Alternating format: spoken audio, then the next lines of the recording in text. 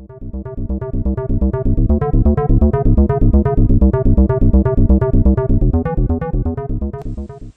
this video, I will be showing you a good PWM motor controller, pulse width modulated motor controller.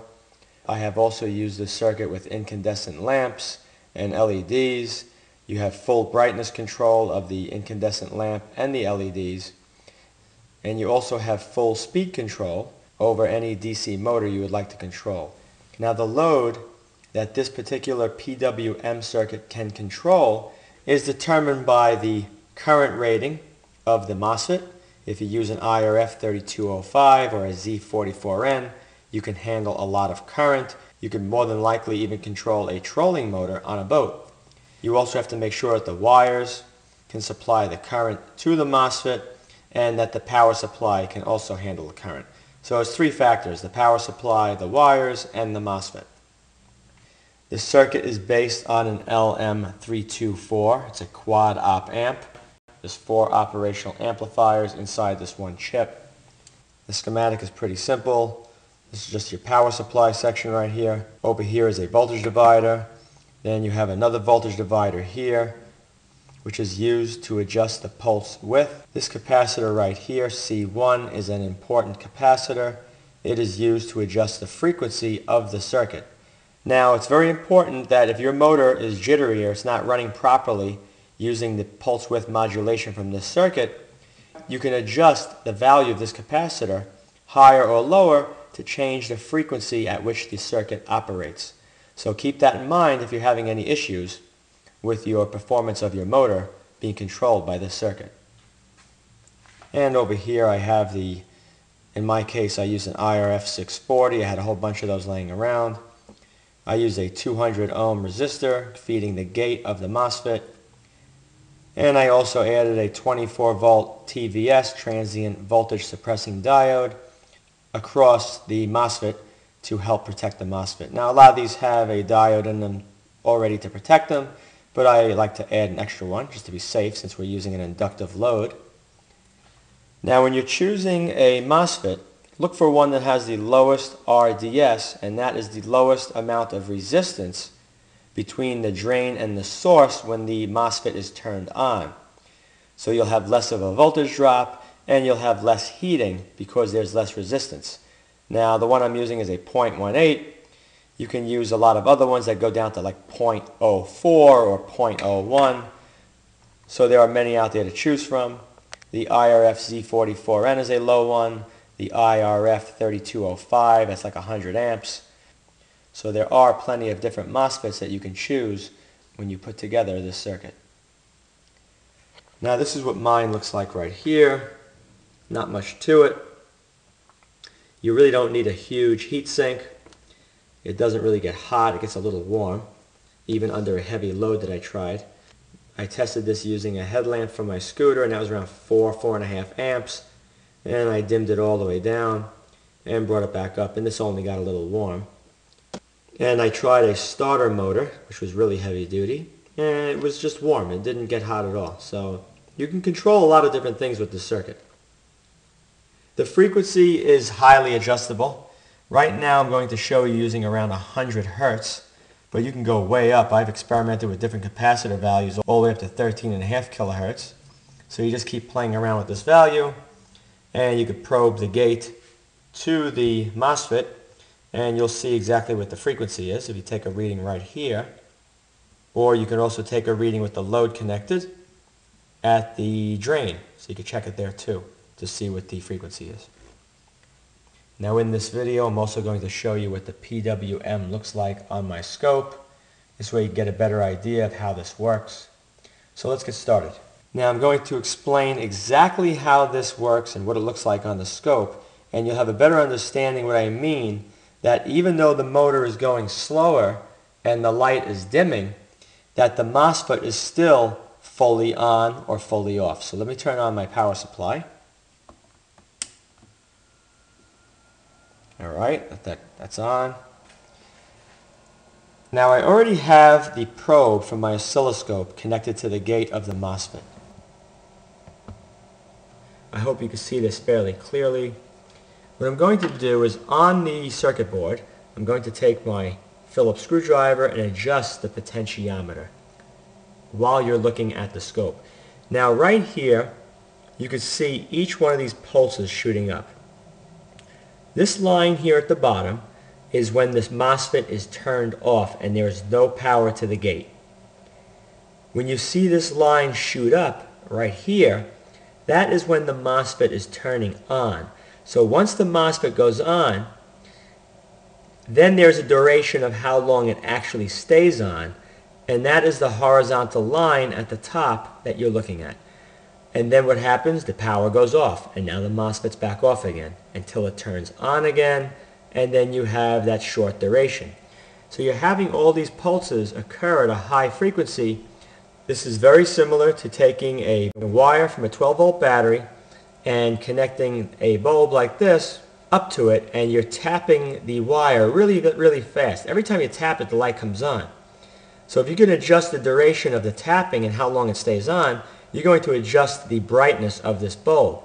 So the longer that the MOSFET stays on, the more power you're going to have to the motor, the faster it's going to spin, and the brighter your light is going to be.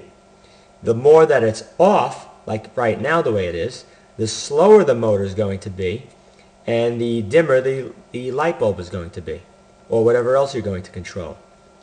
As you can see here, it's around 94, 95 hertz. So the cycle is the beginning of this pulse to the beginning of the next pulse. What I'm going to do now is I'm going to adjust the PWM. You're going to see that the frequency is staying the same. There's these little grid lines here, very hard to see on this with the glare. But you'll see there's a dotted line going down here and another one going down here. You're going to see that the beginning of the pulses are going to stay exactly where they're supposed to be on those lines. The frequency is not going to change. What's going to change is the on-time duration. So you're going to see this grow, this top line right here, on all of them. So let me demonstrate that for you right now. I'm going to slowly rotate the potentiometer, and you can see. And you can see it's getting wider.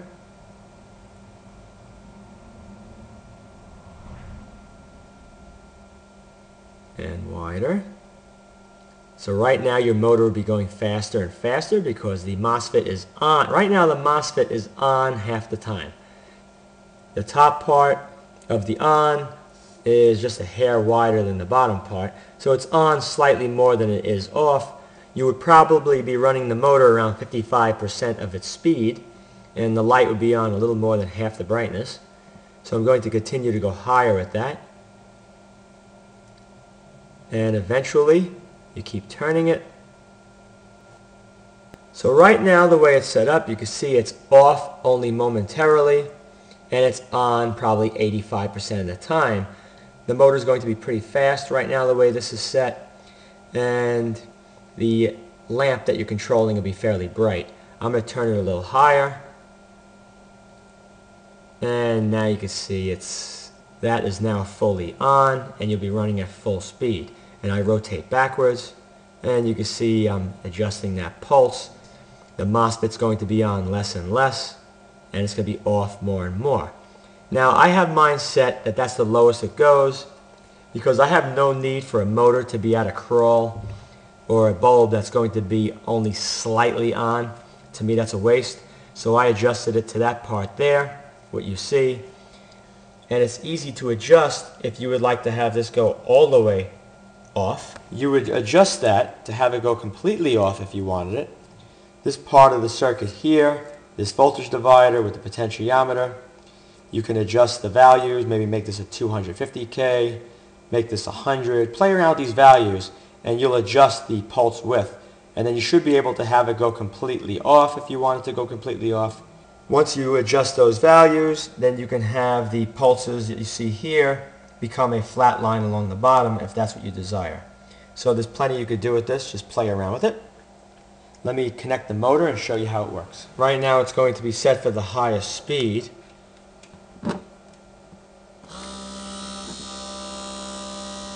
Alright, so now the motor is running. What I'm going to do now is slowly rotate the potentiometer to adjust the pulse width. And that's what the scope looks like. Flat line across the top, that means it's on all the time. Let's go back here. You're going to adjust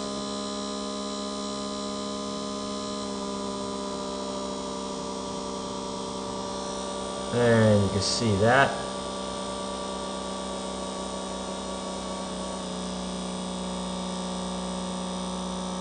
Alright.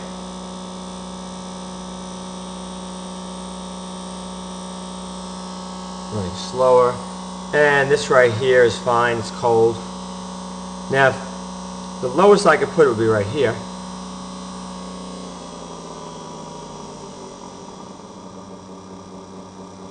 Alright?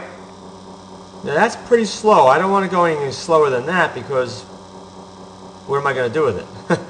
And that's what the scope looks like. That's the scope right there. The small pulses. Let's bring it up.